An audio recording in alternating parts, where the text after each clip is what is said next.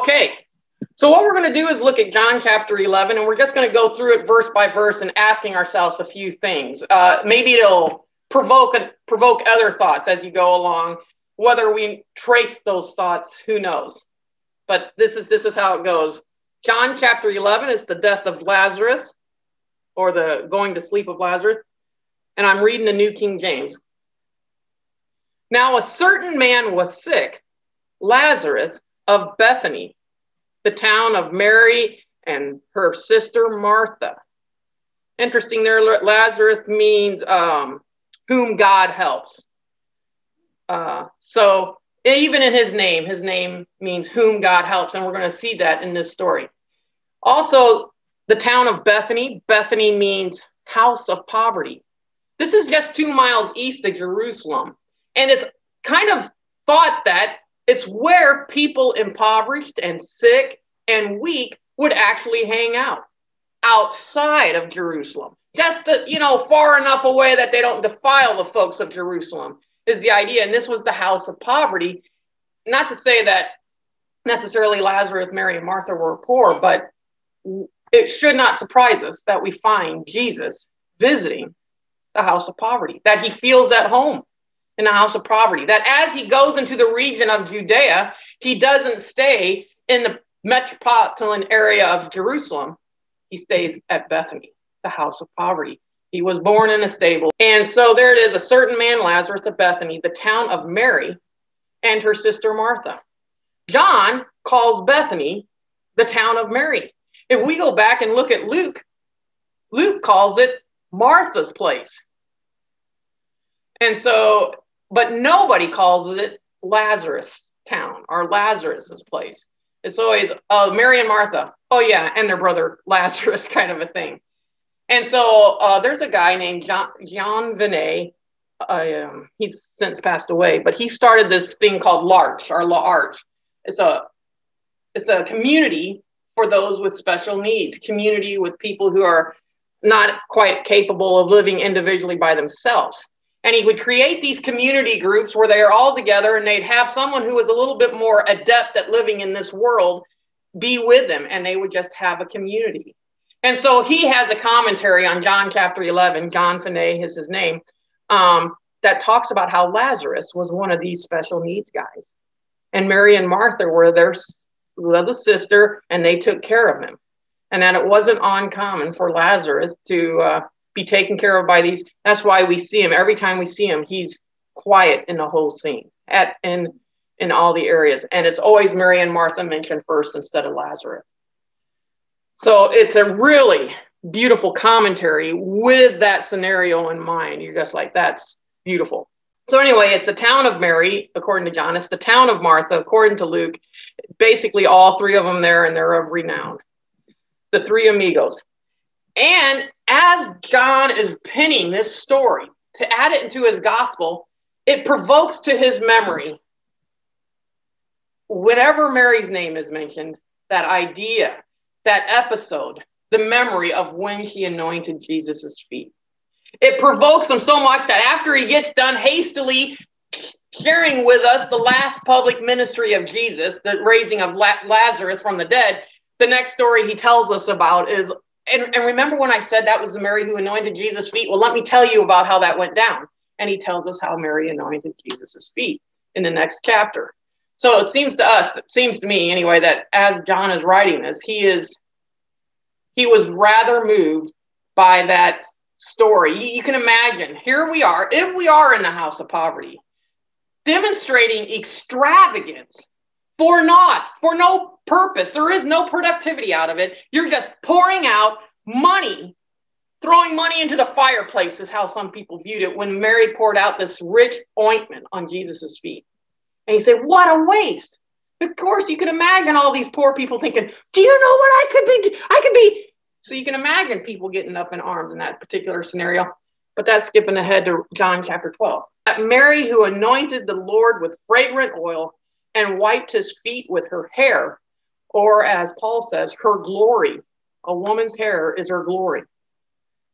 She wasn't afraid to do that. Whose brother Lazarus was sick. It's nice to know that he doesn't say, And that's that Martha who got distracted with much serving, because that's how I say it, like the town of Mary and her sister Martha, that Martha, the one that always got distracted. Yeah. John doesn't make reference to that. So that's something to be grateful for. And then, therefore, the sisters sent to Jesus saying, Lord, behold, he whom you phileo is sick. Doesn't say his name, doesn't make any requests, simply states the fact, we're going to leave it in your hands. You get to do what you want to do.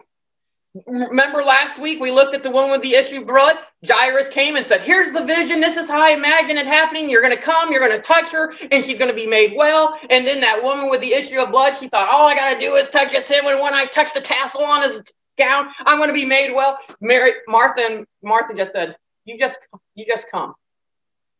All I'm saying is, matter of fact, she doesn't even say come. Lord, behold, he whom thou phileo is sick. She doesn't have a vision board. She just says, I trust you with it. So long as he's breathing, I trust you with it. And so she probably, even though she doesn't enunciate it, she does have in her mind that Jesus is going to get this word from the messenger and he is going to respond immediately. Because clearly she had that because of the disappointment we find later on. And when Jesus heard that, he said, the sickness is not unto death, is not going to end in death, but for the glory of God, that the Son of God may be glorified through it. So he tells the messengers that. Maybe the messengers are like, can this guy get any more cryptic? He says, okay, let's go. Great, it's not unto death. Come on, let's go. And he's like, no, I'm not going with you. So I don't know what's going through the messenger's head there. And Jesus saying the things that he's saying. Sickness is not unto death, but for the glory of God, that the Son of God may be glorified through it. The Son of God, he's thinking of himself. Now Jesus, agapeo, Martha and her sister and Lazarus. This was my favorite chapter because it has the whole waiting thing. The reason Jesus waited is because he loved them. And this is a chapter on Martha's waiting, but you could just as well say this is Jesus's waiting. He has to wait the 2 days as well. The day that the messengers do that day's journey to get to them, to get to Jesus, apparently he was on the eastern side of the Jordan. They get to Jesus that day, and by the time he got there, Lazarus is dead, as we would say it. So there's a 1 day. Then Jesus waits 2 days. That adds up to 3. Then they have to take a 4th day to get there, and that adds up to the 4th day that Lazarus was dead. And it was because he loved them that he waited, because he loved them that he went. It's love that drives him on all these things. What did he do for those 2 days?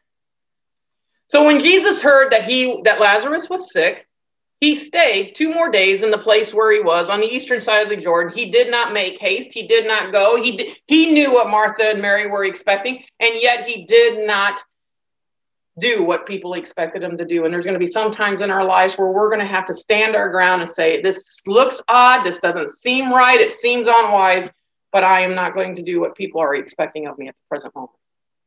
And he did not. And those 2 days, I can just imagine him wrestling or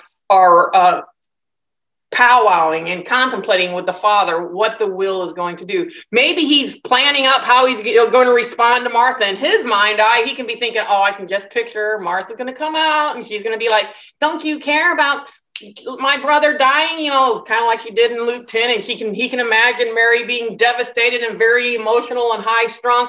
And so as he's contemplating this, he is plotting out how am I going to meet them each in their own language, each in their own need. There's one love language, and then there's that comfort language.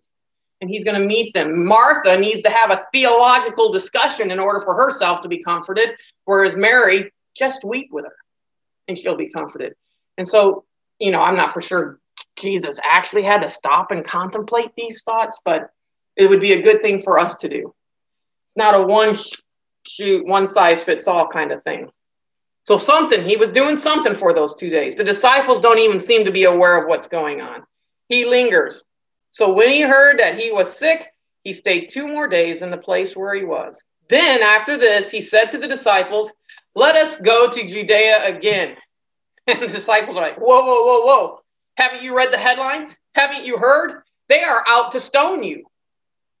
Matter of fact, Last time you were in Judea, John chapter 9, you know what he did? He healed the man who was born blind. And if that didn't get people in an outrage, he was right there confronting the Pharisees face to face. No innuendos, no hints, no clues. He was right there. Matter of fact, at the end of John chapter 9, even the man who was healed was kicked out of church, was kicked out of the synagogue. We don't want any evidence in our way. And they sought for a way to kill him. And so they go to the east side of the Jordan. And now a chapter later, Jesus saying, let's go to Judea. Wouldn't that be fun? And the disciples like, no, it wouldn't be fun. Look at the headlines. They show them the New York Post and they give them the St. Louis Post-Dispatch. And they're like, there is no good reason we should be in Judea. And the disciples said to him, Rabbi, lately the Jews sought to stone you. And are you going there again? Do you think this is a smart idea? There's many times, listen, next time you read through the Gospels, look for all the times where you can sense in an unspoken way or even in a spoken way where the disciples are doubting the sanity and the common sense of their leader. Like, this just doesn't sound good at all. You go in there like last week, Jesus goes into this little girl's bedroom, Tabitha, and said, little girl, she's just sleeping. And they just go, oh, why did he have to say that in front of everybody? Now everybody thinks we're wackos, So just to read through the Gospels with that lens is really fascinating. And sometimes see yourself there. Are you sure that's a good idea to go there again? And Jesus answered, are there not 12 hours in the day? If anyone walks in the day, he doesn't stumble because he sees the light of the world. But if one walks in the night, he stumbles because the light is not in him. And what he's saying there, some people think that one of the things he's saying is that there's only 12 hours before the Passover begins and he's got to go through his trial. I think more particularly, he's saying, I am in sync with the Father. Anyone who walks in the Spirit, who walks with the Father is in the light. And he's saying, walk with the Father and it doesn't matter. They could be out to stone me. They could be out to arrest me. They could be out to silence me. It doesn't matter so long as I'm in the will of God. James could say it in Acts chapter 4. Of course, it cost him his head, but he was walking in the light. Peter could say it. He was arrested at the same time as James, and he was managed to get an escape with an angel escort. But they were both walking in the light. Our time will come when the Lord has it set. And that's what Jesus is saying. Walk with God. If he leads you into the lion's den, so be it. That song put out by Mercy Me, even if it shall be well with my soul so long as I'm walking in the light of the world. These things he said, I'm sure the disciples are still scratching their head. You still really haven't answered us. Do you think going to Judea is a good idea? He has answered him. He said, I'm doing the Father's will. I'm doing the Father's time. Listen, there are two other times where Jesus had requests from people who loved him and were near and dear to him. Mary asks him, Jesus, we're at this wedding and we are without wine. You can read about it in John chapter 2. Mary, very dear to Jesus, says, we are without wine, do something. And Jesus says, what have I to do with you? My time has not yet come. And he does not respond immediately to Mary, but later on, he responds and he ends up making the best wine taste buds have ever had. He delayed answering Mary. Another time, someone that was very dear to him asked a request in John chapter 7, and his brothers say, come on, let's go to Jerusalem. That way you can show off and do all your miraculous deeds and they'll believe in you. Come on, let's do it, Jesus. Now, they probably were mocking him. Matter of fact, I think the scripture says, these are all things we would be chasing down if I had done my homework. But I think they said, the writer said they did not believe at this time. So, but they're still dear to Jesus. And they said, Jesus, let's go to Jerusalem. And Jesus says, I will not go to Jerusalem and I will not go to the festival at this time. And he delays. He delayed answering Mary and he ended up getting greater glory from it. He delays answering his brothers. He ends up going to Jerusalem and going to the festival. And that's where he gets to have that whole John chapter 8, that woman caught in adultery, that whole revelation of Jesus's ministry. And then here, someone very near to him, asked for help, and he delays it. These people whom he loved, not just Mary and Martha and Lazarus, but his brothers, his mother, he delays it, and it ends up for greater good. The whole book is about that, isn't it? Waiting, bringing glory to God and betterment to us. It's not just so God, at least God got the glory. All I got was a 2 days older. Huh. No, we get in the good of it too. God is well able to economize that his glory ends up being for our better as well. These things he said after, and he said to them, our friend Lazarus sleeps, but I go that I may wake him up. Lord, there's really no need to go wake him up. The disciples are still looking at him like, we'll call a wake-up call. We don't have to be the ones. There's other people who are safe in Jerusalem that could go wake him up. Then his disciples said, Lord, if he sleeps, he will get well. No doubt, man. If a person can sleep when they're sick, they're on the upward trajectory. They're getting some rest. And this is interesting. However, Jesus spoke of Lazarus' death, but they thought he was speaking about taking a rest. And there are times where Jesus actually uses the word death. So it's not all the time that a believer dies that he calls it a sleep. There is death. But we're going to see here as we read the rest of these that there is a distinction between the body dying and corrupting and decaying versus the spirit. The spirit shall never die. When he says, come unto me, all ye that thirst, that's the time he went to Jerusalem for the festivals when his brothers asked him to, but he didn't do it according to their time. He did go and he said, come unto me and I will give you water and it will be living and you will never thirst. Eat of me and you will never hunger. So there's this recognition that there is a spiritual life. There is an alternate reality. There is another universe. And it's where we never thirst, we don't hunger, and we never die. So there is this thing that's going on down here, which is almost like a type, a shadow, as it were, of the greater thing that's going on up there. And so he says, I'm not talking about real sleeping. It's just the metaphor that I was using for death. He's dead. He says it to them. Jesus, how did you know he's dead? Who told you? As far as the last news you heard is that Lazarus was sick. And yet you're telling us he's dead. How did you know this? How did he know this? He must be the Son of God, that kind of thing. Lazarus is dead, he says plainly to them. So he knew that he is omniscient, even in the flesh. And I am glad for your sakes, you disciples' sake, that I was not there, that you may believe. I am glad for you believers in me who have followed me for 3 years, that for your sake I was not there, because there has been things I have been sharing with you since the Mount of Transfiguration about persecuted and put to death, and then I will rise again in 3 days. You've been having problems wrapping your mind around this so that you can believe the prediction about myself and my resurrection is viable and possible. I am going to wait 2 days in pain, and I'm going to go there and show you that I have resurrection power, that there is life in me. And so he says, I am glad for your sake. So disciples, maybe he was doing it for the disciples' sake. He was doing it for the Father's glory. He's doing it for the disciples' sake. We're going to find out he's doing it for Mary and Martha's sake. And I'm glad for your sakes that I was not there, that you may believe. Nevertheless, let us go to him. And then good old Thomas, who is called the twin, said to his fellow disciples, come on, gang, let us go too, that we may die with him. Such enthusiasm for death. You know, a lot of these people who make strong professions in Christ have a bad rap, doubting Thomas. But doubting Thomas, he is the one who was able to declare after Jesus made himself known, he says, my Lord and my God. He doesn't even bother with the Son of God. He acknowledges right then and there, he is God. Nathaniel, the bigot, the prejudiced guy, can any good thing come out of Nazareth? No, he's so prejudiced, isn't he? And yet Jesus does his thing and he says, well, I perceive thou art the Christ.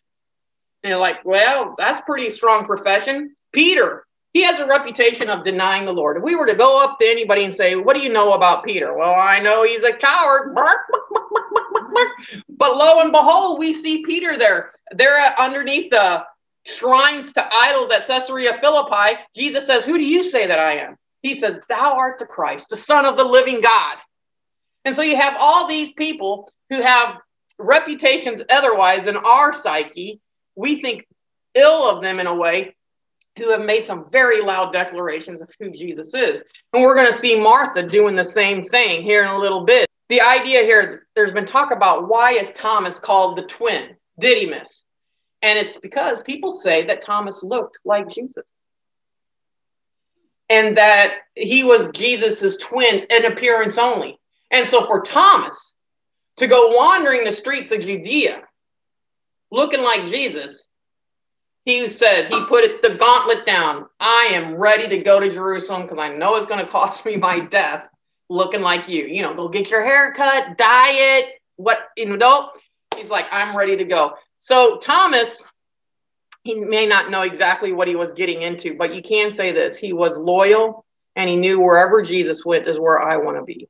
Matter of fact, I think it was Thomas that also provoked Jesus to say, I am the way, the truth, and the life. In other words, Thomas says some things that often is provocative to Christ. And that's in John 14. 17. So when Jesus came, he found that he had already been in the tomb 4 days, like I explained earlier. Now, Bethany was near Jerusalem, about 2 miles away. He is close to the guillotines. And many of the Jews had joined the women around Martha and Mary to comfort them concerning their brother. Now, Martha, as soon as she heard that Jesus was coming, so there must have been other people that were on their way to Martha's house and ran ahead and say, guess who's coming? He's finally coming. And maybe when they're reporting to Martha, he's coming, like, yeah, it's about time. What is he here for, the reception and the food? Like, where was he when? But somehow Martha heard about it and went and met him. This is breaking a lot of conventionalities. Actually, when there's a funeral going on, you're supposed to stay secluded in your home and just wail 7 days. And so this is the 4th day, and Martha gets up and goes out and breaks conventionalities and says, I need to meet Jesus. All I know is I need to go to Jesus, even in the midst of this mourning state, especially in the midst of this mourning state. So when you're going through a crisis and everyone says, you need to work out a plan, you need to do this, just keep going to Jesus, even though they're saying, wait, don't do that. We have to come up with a plan. She goes out, meets him, but Mary was sitting in the house. Now, Martha said to Jesus, almost seems like privately, with, as private as you can have, with 12 boys hanging around, Lord, and she's standing. Now, Martha said to Jesus, Lord, if you had been here, my brother would not have died.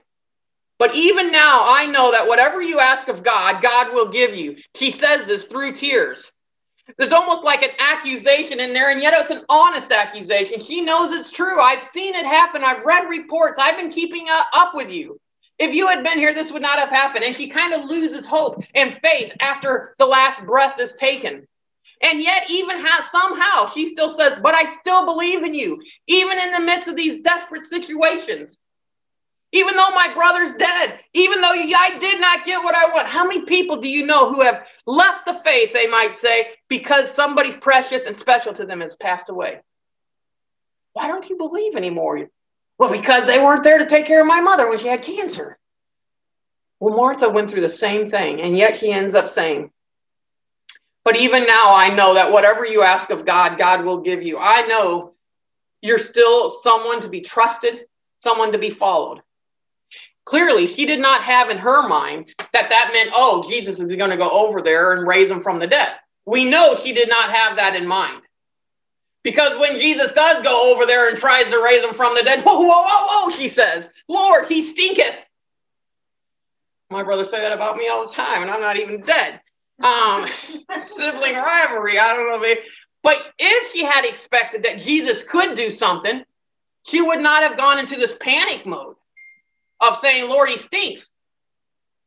So she was thinking something like, maybe you can heal this broken heart. Maybe you could take away this ache.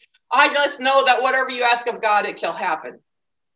And just to say this, Kathy always prays that God would answer exceedingly abundantly above and beyond all that we ask or think or fantasize or imagine and all that kind of thing. Her imagination couldn't go there, it seems like. And Jesus said to her, your brother will rise again. So he's entering into a theological discourse with him. he does take time to discuss theology with women. We see it there in John chapter 4, where he's discussing the difference between the Samaritan faith and the Jewish faith. So for those who want it, anyway, Martha said to him, I know that my brother will rise again, and I am willing to wait X number of years for that to happen. But I wasn't really willing to wait the 2 days that it took you. I can wait for the sweet by and by now that he's dead, but gosh, I wish you had been here. And she says, I know that he will rise again in the resurrection at the last day. It wasn't you don't find a lot of resurrection passages in the Old Testament, but by the time the rabbis had spoken on the Old Testament and the rabbis spoke on the rabbis who spoke on the Old Testament and et cetera, resurrection was a very popular notion, except for the Sadducees at this time. And so Martha is one of those who believes in the resurrection in the last day. And Jesus says to her, I am the resurrection and the life. He who believes in me, though he may die, he shall live. And whoever lives and believes in me shall never die. Do you believe this? There's two ways of looking at this. That it's two different ways of explaining the same thing. That our spirit will never die. There will never ever be separation from God. We will go on. That essence and core of who we are will continue.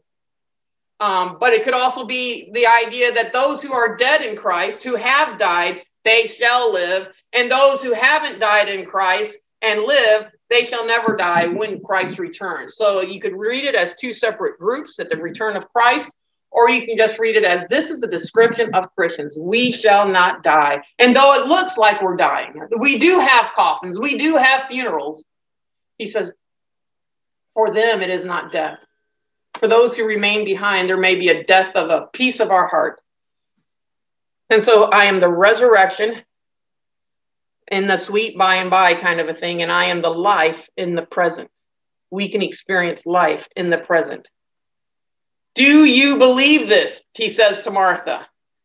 And she's like, I don't have no clue what you just said. Because she kind of goes off on her own little answer. She says, yeah, Lord, I believe that you are the Christ, the Son of God, who is to come into the world. I don't know about all that other business about the resurrection and the life and about he who dies but doesn't die and lives and all that. But I do know this, that thou art the Christ, the Son of the living God, and you have come into the world.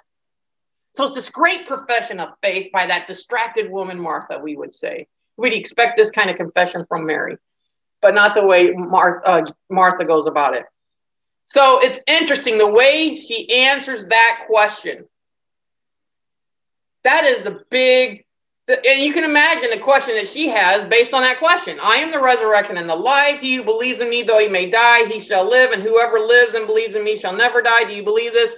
I would have said, are you saying I'll never die?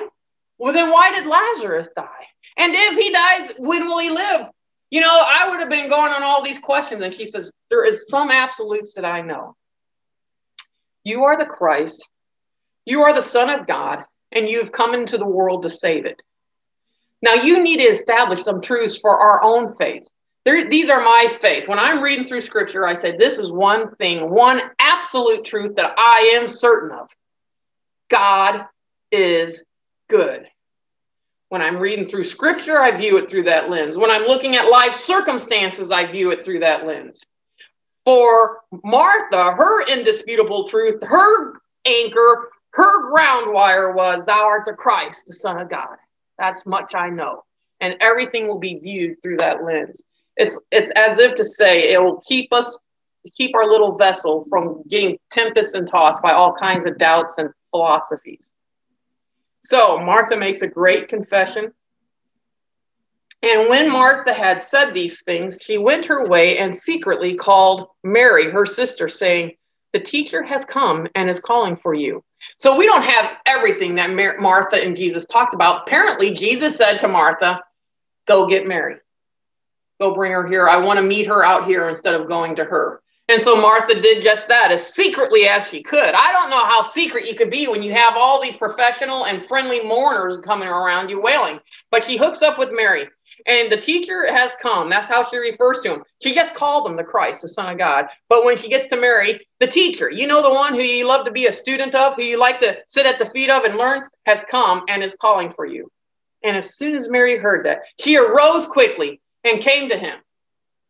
Even there, you see there's a hint of faith in Mary. Like, she's like, I know he could have been here. He could have saved it, but I'm not bitter. I know this. I still have to take my sorrow to him. And she quickly arose and came to him. Now, Jesus had not come yet into town, but was in the place where Martha met him. Then the Jews who were with her in the house and comforting her, when they saw that Mary rose up quickly and went out, followed her, saying, she is going to the tomb to weep there. Like she just wants to get one last glimpse. Then when Mary came where Jesus was and saw him, she didn't stand there. She did not have a discourse with him. She fell down at his feet. 3 times we see Mary at the feet of Jesus. Luke chapter 10, we read that story when we were doing the homework for this. John chapter 12, she's anointing his feet with her hair. And then here, she's at his feet. So Mary's position when she's with Jesus is always at his feet as a student, as a learner, at his feet as a worshiper, there when she's pouring out ointment upon his feet, and here as a mourner, as a desperate individual. Lord, if you had been here, my brother wouldn't have died. Every time she approached Jesus, she's at his feet. Lord, if you had been here, my brother would not have died. Have you and Martha been saying this a lot to each other? Because it's like verbatim. You're getting your story straight before you go before a court of law, but it's the same thing. So it's to just take time to read it through different intonations. Was it accusatory? Was it mourning? Was it like, oh gosh, I wish he could have gotten here sooner? Therefore, when Jesus saw her weeping, and the Jews who came with her weeping, that's wailing, he groaned in his spirit and was troubled. Can't tell you how much debate there is about why he was groaning and why he's troubled. Some people say he's angry at sin, angry at all the mourners as if they were false mourners. But he was groaned in the spirit and was troubled, groaning that this is what happens. The delays are hard on his people. He knows the delays are hard. He recognizes it causes us grief, that it makes us wail when he waits. And yet he just like, oh, I wish there was a better way. But this is how it is. And he said, as if he doesn't know. Anytime, that's another good thing. Read through the Gospels and ask yourself, why is Jesus asking this question when he already knows? He says, where have you laid him? You don't know you're the Son of God? I just got done saying you're the Christ. And they said to him, Lord, come and see. And that ought to encourage us. When Jesus asks us to share with others and to comfort with others and to visit one another, this is the pure religion, to visit widows and the fatherless. He's not saying because I can't do it. He's just inviting us to participate with him. He actually calls us co-laborers together with him. He's letting us do what those parts that we can do. And we're going to see that again here in this story. But he says, can you lead me to where Lazarus is buried? He's letting us participate. He's letting us do what we can do. He says, where have you laid him? And they said, Lord, come and see. Come and see. It rings true of what happened in John chapter 1. When Philip is witnessing to Nathanael, and Nathanael says, can any good thing come out of Nazareth? He says, come and see. So just that invitation, come and see. Anyway, where have you laid him? We get to participate with him. And when he got where have you laid him? Maybe they're thinking, is he wants to see where the gravestone is? Does he actually think he wants to see the coffin where he was buried, have one last look at him? Is going to be his farewell? They don't know why he's asking, but they're like, come and see. And when he gets there, Jesus wept. He wept with Mary, with Martha. He had a theological dialogue. He met her in their mind. She's one of those that has to get her mind wrapped around it in order for there to be peace, whereas Mary is just one of those emotional, I can't believe you weren't here. And she's crying, and Jesus weeps with her. Jesus is meeting each one of them exactly where they need to be, meeting them with their comfort language. What's going to comfort them? And as we go and minister to people, we want to ask the same thing. What's their personality type? What may or may not minister to them? To some, it may be silence. Don't push. Don't beg the details. And other people, you're just going to say, I'm going to keep grilling them. I want them to be able to vent and tell me exactly what's going on. You're going to have to ask that with each person that you're dealing with. And that's what Jesus is doing. And so he weeps. And there's two, they say this is the shortest verse in the Bible, but there's also pray continually, rejoice always, Jesus wept. And so when we're happy and we're rejoicing, always direct it towards God. And when we're sad, you can weep, but direct it towards God. And in all circumstances of life, pray. Pray continually. Whether it's happy times, rejoicing always, whether it's sad times, Jesus wept, whether it's no matter what time, pray continually. Those are the three shortest verses word-wise. Don't start counting the letters. Then the Jews said, see how he loved them, even in the way he wept. And the same Jews, maybe these are the Jews from Jerusalem that came, oh man, you are in a heap of trouble. That blind guy that you healed, he is telling everybody, and it has the Pharisees up in arms. And they said, look, if he loved Lazarus, if they only knew that Jesus loved them too. That same kind of agape love, the same kind of care for him. See how he loved them. People can see our love. That's not to say let's all go out and cry so that we can, I'm just saying how we behave. And some of this said, could not this man, Jesus, they call him man, who opened the eyes of the blind also have kept this man from dying? But here they're saying, this is somebody's fault. It's his fault. If he had been here, kind of the same thing Mary and Martha were saying. If only they had been here. If only Jesus had been here. Maybe they heard Mary and Martha talking. But that idea of saying that someone has to be at blame for it. Then Jesus again, groaning in himself, came to the tomb. It was a cave and a stone laid against it.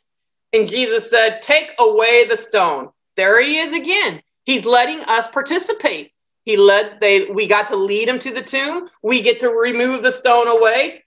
And then at this point, we see that Martha really did believe. She had a faith that said, whatever you ask of God, it can happen. But it wasn't that strong of a faith, because Martha, the sister of him who was dead, said to him, Lord, by this time there is a stench, for he has been dead 4 days. And there's this idea the Jews have that after the third day, the spirit hovers around the first 3 days to see if there's a possibility I can sneak back in and come back to life. Third day comes and goes. The spirit says, up, the door's really closed. I'm leaving. And so it was the fourth day after the spirit had left. In other words, where he's making a very strong point that Lazarus is bona fide dead. There is 2 other times where Jesus raised people from the dead. Mark chapter 5. Remember, we read about it last week. Jairus has his little daughter, and servants come to him and say, Jairus, don't bother the teacher anymore. Your daughter's dead. And Jesus is right there on the heels, and he raises her to life. You're like, well, yeah, but the spirit was still hovering around looking for a way to enter, and Jesus gave it to her. You know, so people could say, oh, it was just a coma. It was a whatever. So the second person that he raises from the dead is in Luke chapter 11. And that was a woman who hadn't yet buried her son. It was a widow who had not yet buried her son. They were carrying the coffin to the tomb to bury it. So he's been dead longer than Jairus' daughter, but not all that long, less than Lazarus, and Jesus raises them from the dead. And they're like, I bet this is a natural cause for this. There is this, maybe whatever. They could do the natural cause thing, but the spirit was still hovering. Lazarus here, 4 days. And it's the week before Jesus does his Passion Week. It's as if to say he's trying to strengthen the faith of the disciples here. Take, Lord, he stinketh, for he has been dead 4 days. Jesus said to her, did I not say to you that if you would believe, you would see the glory of God? So no, Jesus is not from the state of Missouri. State of Missouri says, show me, and then I'll believe. First, believe, and then you will see.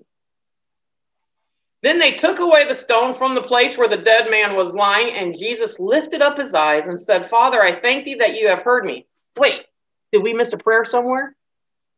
What prayer are you thinking that God heard you? I suspect he spent 2 days praying. Those 2 days while he was waiting and Martha and Mary were waiting were not wasted.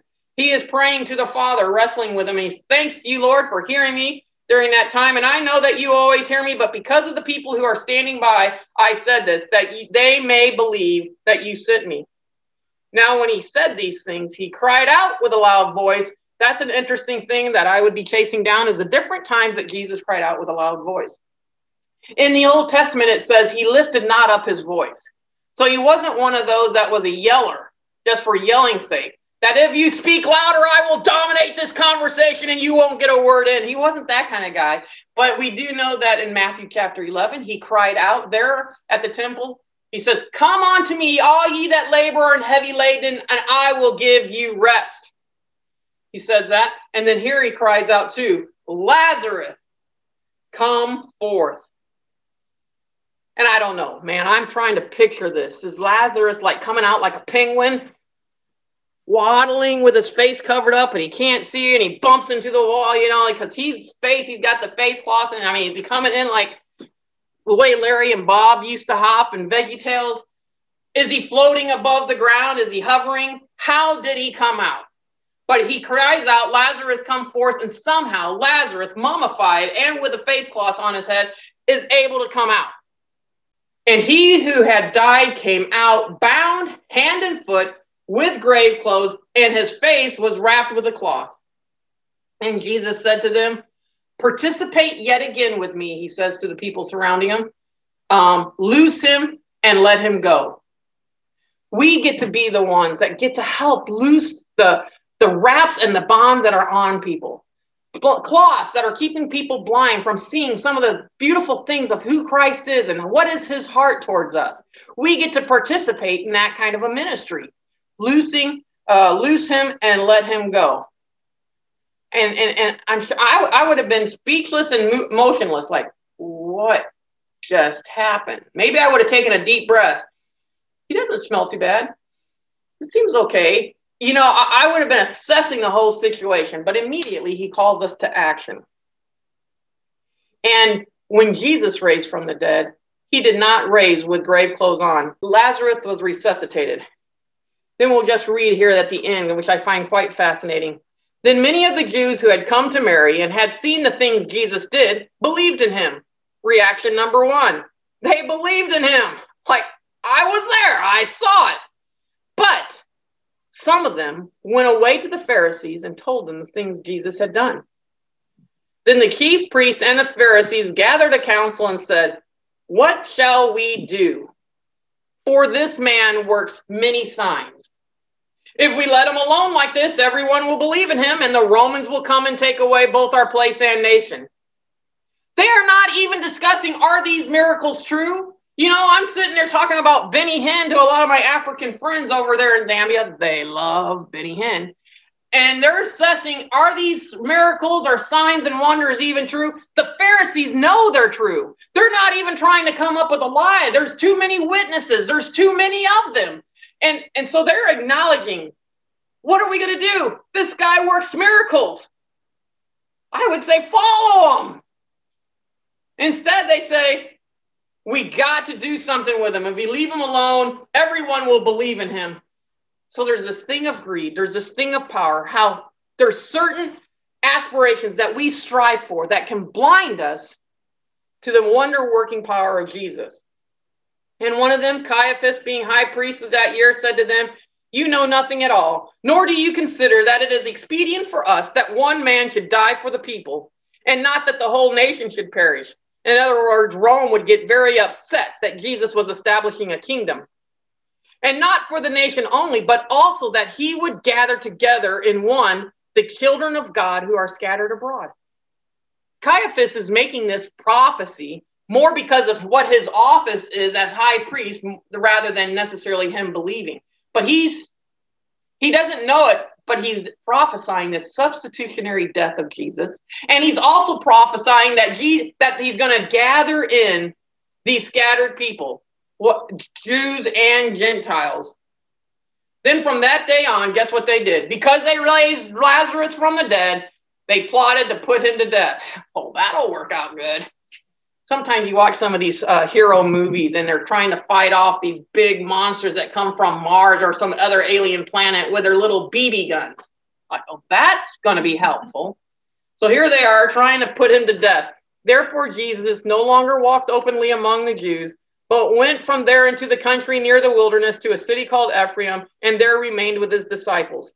And this is how come we know it's close to his death. Now the Passover of the Jews was near, and many went from the country up to Jerusalem before the Passover to purify themselves. Then they sought Jesus and spoke among themselves as they stood in the temple. What do you think? That he will not come to the feast? Do you think he'll come or not? And if he does come, what do you think he's going to do? You think he's going to clean out the money changers? Now both the chief priests and the Pharisees had given a command that if anyone knew where Jesus was, that they should report it, that they might seize him. You know what? If you find out where this guy who has the power to raise people from life, report it to us so that we can seize him. The synoptic gospels make it sound like it was Jesus's cleansing of the temple that caused the Pharisees to pursue him to death. John makes it sound like later on when you read it, that it was because he raised Lazarus from the dead that they wanted to kill him. That you'd want to kill somebody because they gave new life to somebody. It's a marvel. Jesus had to wait during this time. Martha had to wait during this time. Lazarus had to wait. I suspect his waiting was much more joyous than ours. 4 days in the presence of God. Let's pray. Gracious God, I don't know how many stories we would have to read. We've already looked at 7 or 8 of them already of where your timing was perfect. Your delays were intentional and for good. And yet our heart cries out, we want it now. Why is he saying no? Where is he?